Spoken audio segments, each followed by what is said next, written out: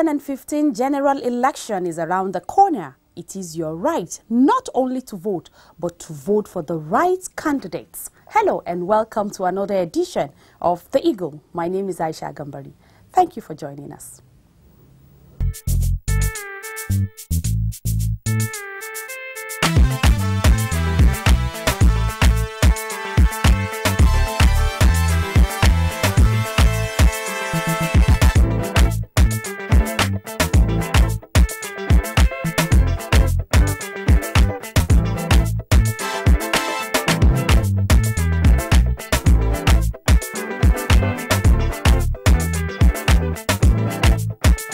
EFCC will get you anywhere, anytime.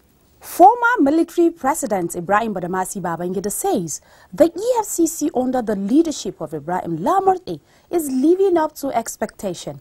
The retired general disclosed this recently in an exclusive interview with the Eagle team. Also to come, two clergymen, Pastor Glory Okegene Aberefa and Reverend Vincent Okogu, have been sentenced to 7 years imprisonment for deceiving unsuspecting members of the public into investing in One Mustard Seed Micro Investment Limited, a wonder bank, and defrauded them of their hard-earned money. We will also bring to you a report on the trial of Esai Ngabar and 6 others who are currently being prosecuted by the EFCC for their complicity in the police pension scam. Please stay tuned as the program continues right after the break. Don't go away. Cheers! Cheers!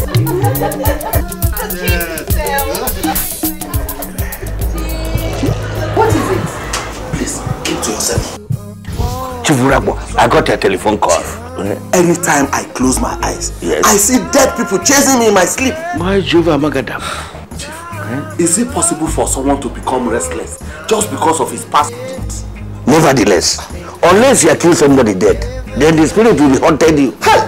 Was you all contractors? I embezzled all the money for the roads that are now death traps, killing people every day. I approved the supplies of fake drugs on pipe and water. I embezzled the money at the fear chief. You are supposed to fly a special man that the people of EFCC are chasing people who are doing to submit other people money. EFCC, as soon as they capture them, straight to prison. Jail. How you are? Life are not just about acquire wealth, making money. When other people are didn't die of hunger and neglect. Be careful. EFCC, I watch. EFCC will get you anywhere, anytime. Welcome back. First on our report outlined today is a story on the conviction and sentencing of the duo of Pastor Glory Okegene and Reverend Vincent Okogu to 7 years imprisonment each for stealing depositors' funds amounting to 32 million naira. Thelma Eke completes the report. By now, the name Pastor Glory Okegene is no longer strange when the issue of Wonder Bank fraud is being discussed. The clergy who deceived his church followers into investing in his bait company, Mustard Seed Micro Investment Limited, conspired with one Reverend Vincent Opogu, another member of his church, and stole over 37 million naira from church members and other believers of his get-rich sermons through a dubious investment scheme. The accused persons were said to have collected over 1 billion naira from different individuals and organizations as deposits in an illegal banking practice. They have also failed to account for all the deposits they collected. Following a petition to the EFCC filed by some of the depositors detailing the dubious activities of the accused persons, the commission swung into action. Investigations were carried out about the activities of the illegal bank, which led to the arrest of the 2 clergymen in March 2011. They were immediately arraigned before Justice Ibrahim of the Federal High Court, Asaba, Delta State, on a 5-count charge bordering on conspiracy and stealing, contrary to Section 516 of the Criminal Code Cap 42 Volume 1 and Section 390 Subsection 8B of the Criminal Code Cap 21 Volume 1, Laws of the Delta State of Nigeria 2006. They were also accused to have engaged in banking practice sometimes between 2006 and 2007 at Warri, Delta State, without the required banking license, and thereby committed an offense contrary to Section 2, Subsection 2 of the Banks and Other Financial Institutions Act, Cap B3, Volume 2, Laws of the Federation of Nigeria 2004. After the arraignment, a full trial began in June 2011, which lasted till January 2012, when the two men of God were sentenced to 10 years imprisonment each by Justice Buba. The judge found Pastor Glory and Reverend Okpogo, including their company Mustard Seed Micro Investment Limited, guilty on a 4-count charge of carrying out banking practice without license. The illegal bank, Mustard Seed Micro Investment Limited, was convicted on 2 counts and fined 2 million naira on each of the counts. The accused persons, both directors of Mustard Seed Micro Investment Limited, were also equally fined 2 million naira on each of the counts. The terms are to run concurrently. While serving their jail terms, the commission continued with the prosecution of other charges bordering on conspiracy and stealing. They were arraigned on 9-count charges before Justice F.O. Owoho of Delta State High Court, Warri. After their arraignment, trial began and the accused persons were again found guilty as charged. On December 10, 2014, Justice Owoho convicted and sentenced them to 7 years imprisonment each for stealing depositors' funds amounting to 32 million naira. Delivering the judgment, Justice Owoho convicted the accused persons on all of the 9-count charges preferred against them by the Economic and Financial Crimes Commission, EFCC. They were sentenced to 7 years imprisonment on each count. The sentence will, however, run concurrently. According to the judge, the convicts will serve the 7-year term at Okere prisons in Warri, Delta State, after completing the 10-year sentence they are currently serving for illegal banking. Commenting on the verdict, prosecuting counsel Mr. G.K. Latona said the convicts are still answering to other charges at Oto-Ude High Court for related offences.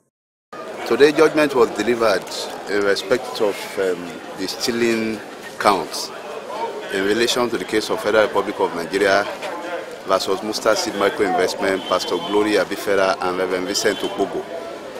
Judgment had previously been delivered on January 7, 2013 in respect of the carrying on of illegal banking business. And that was ever the first time in the history of Nigeria that we've had a successful prosecution of a case of carrying on illegal banking business. So today's judgment is in respect of stealing of the depositors' fund, those who deposited money in relation to the illegal banking business. Some of the victims whose funds were recovered also spoke with the Eagle team.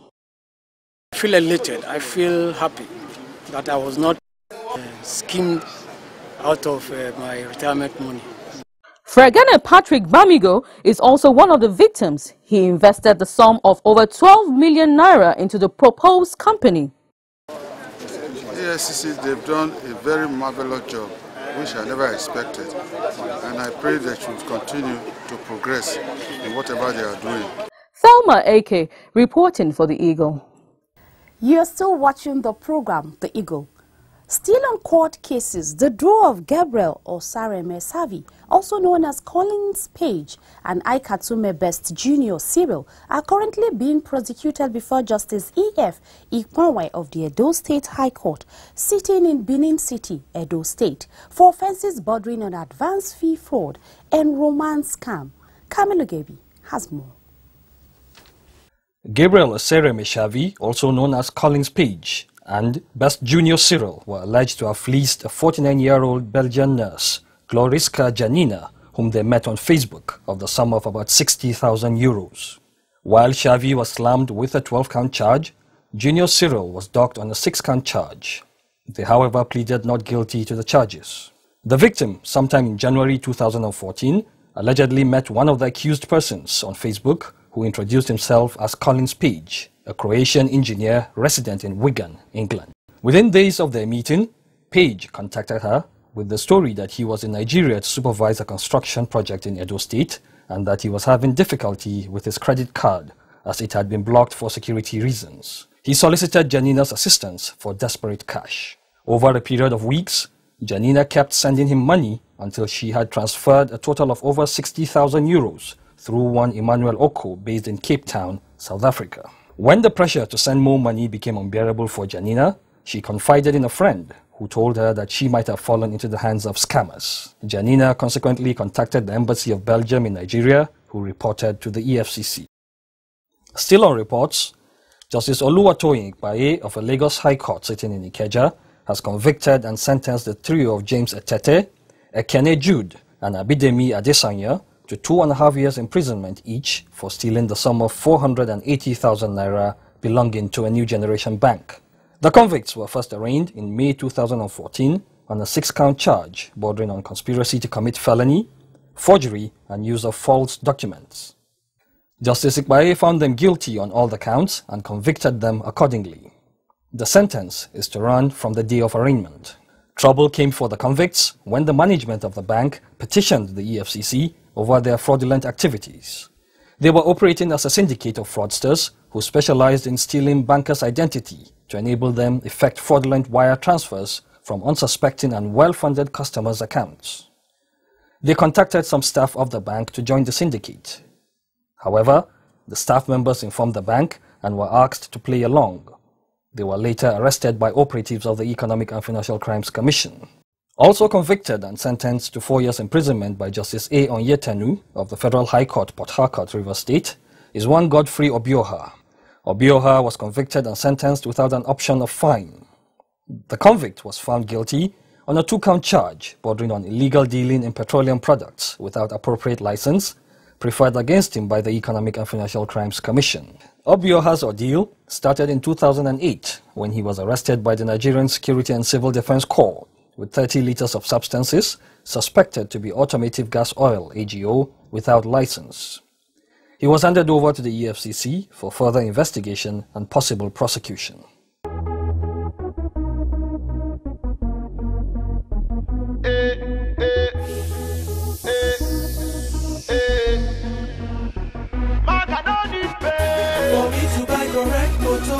For me to take make my dough,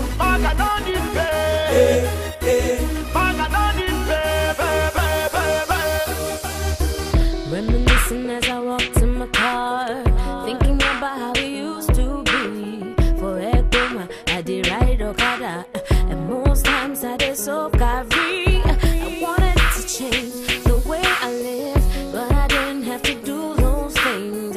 Now I'm rolling VIP.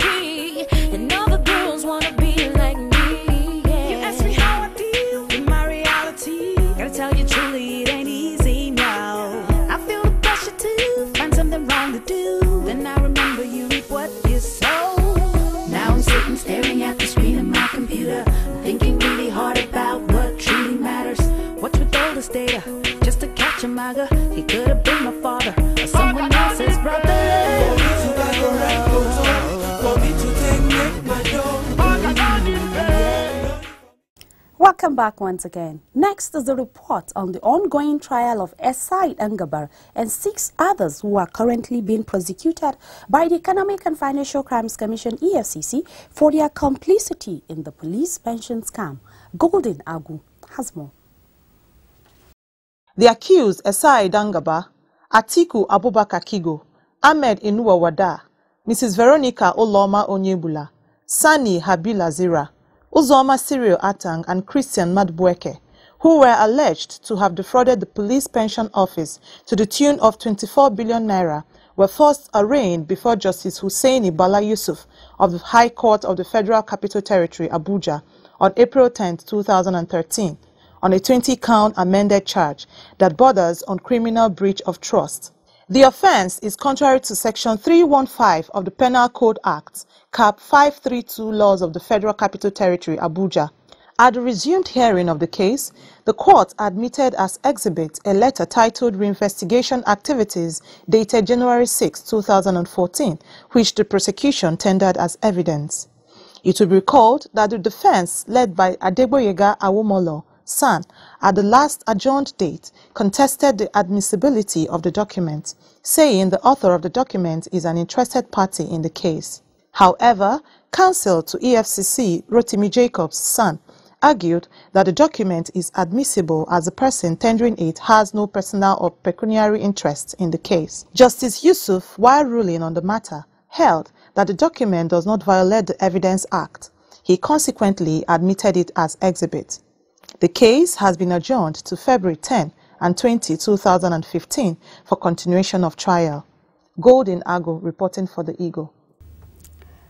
And from that report, we move to our special focus segment. On today's edition of the segment, General Ibrahim Badamasi Babangida, also known as IBB, is a retired Nigerian Army officer who was Nigeria's military president from 1985 to 1993. The former president, in an exclusive interview with members of the Eagle team led by Wilson Owojaren, said for the country to completely eradicate corruption, all hands must be on deck. Kamala Gaby, once again. Former military president General Ibrahim Badamasi Babangida may go down in the history of Nigeria as the most loved yet most hated leader to ever rule Africa's most populous nation. Such paradox marks him out as an intriguing personality who remains a reference point in the political circle more than 2 decades after he stepped aside from Aso Rock in controversial circumstances. IBB, as he is fondly called, said at 73, his life has been very fulfilling and rewarding. Seriously speaking, my generation came at a time when Nigeria was just trying to be on its feet. I went into the military service in 1962. Nigeria was just about 2 years old, and it had the problems of a developing nation, what they need to go through and so on. And so we were witnesses to these developments. And I think one should be able to quantify his contributions based on that period, what we have been doing. And I think it was very fulfilling and it was very rewarding. Why did you choose to go into Nigerian military at that time?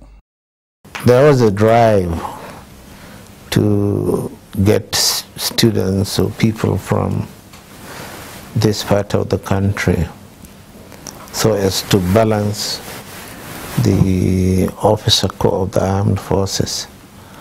So there was a deliberate drive to recruit officers from this part of the country. And I was fortunate that the minister for the army happened to be from this part of the country. So one of his first recruitment drive was to go to our school. And he did. He talked to us, gave us why we should go into the military. And then we saw some demonstrations by General Yakubu Gawan. He was a captain at that time. And so a lot of us got excited about it. We applied for it. And we got through the exams, the interviews, and we were recruited. If not the military, where else would you have been? My original thought was to be an engineer. Civil? Yeah. Mechanical? No, civil. And when this military thing came out, I jettisoned that and went in for the military. When asked how the EFCC is faring, the former president said the EFCC under the leadership of Ibrahim Lamorde is achieving good results. I think they have done remarkably well because they came in at a time when this country definitely was needing an organization that should check the scourge of this corruption and the rest of it.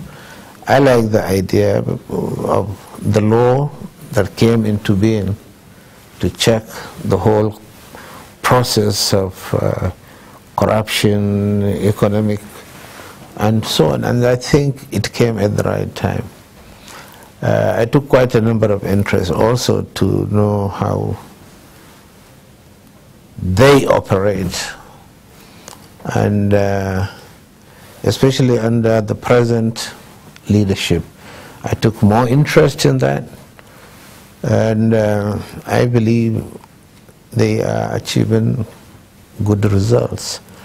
I was reading in the media some of the prosecutions that went on, but above all, I think I'm impressed also that they have been doing everything in accordance with the law. Despite all the efforts, Nigeria continues to be ranked as one of the most corrupt countries. What will you say is responsible for the high level of corruption in the country? The fact that you even accepted the fact that corruption index says Nigeria is highly corrupt, I think that's subjective, quite frankly. A lot of us have had a lot of experience in other countries. Generally, virtually every country, there is the problem of corruption in various forces. I think what we need to do is to do the little we did when we were in office. Try to find out the source of corruption and then block it. You are not harming anybody. If I knew then, let's say back in 1996, that Commodity Board, as we knew them then, was an institution that has a lot of corrupt practices in there. An ordinary farmer brings his products. The board is there to assess it, either number 1 or grade 1, grade 2, grade 3. A lot of things went wrong. So what we did was to say, okay, maybe you encourage the farmer to go to the end users, negotiate.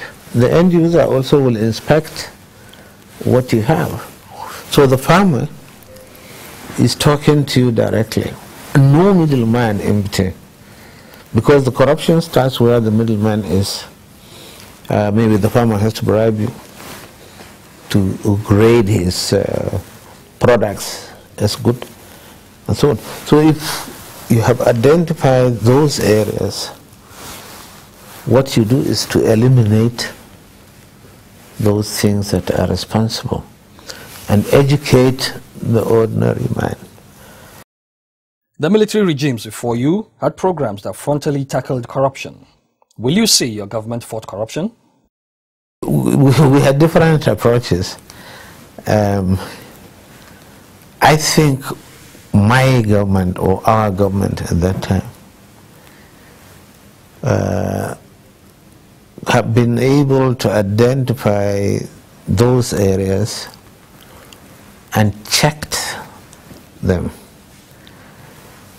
Maybe you are too young, but if you remember in this country, there are things you call essential commodities.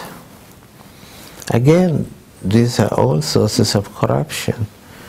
You go and buy or food or whatever it is. And we got government to take its hands off agricultural production. Let people use their own brain, their own hands, their own labor. Nobody has to do it for them. So we did, but I am proud to say that was much, much more effective. I sit down now, I don't know, I don't have the facts, but if what I read in the paper is what is currently happening, then I think we are angels. During the Buhari Diagbon's administration, there was war against indiscipline. Your administration didn't have a program like that to tackle corruption. Why didn't you put up something similar to deal with corruption? Because I was learning from the mistakes of those before me. If you take, for example, the war against indiscipline,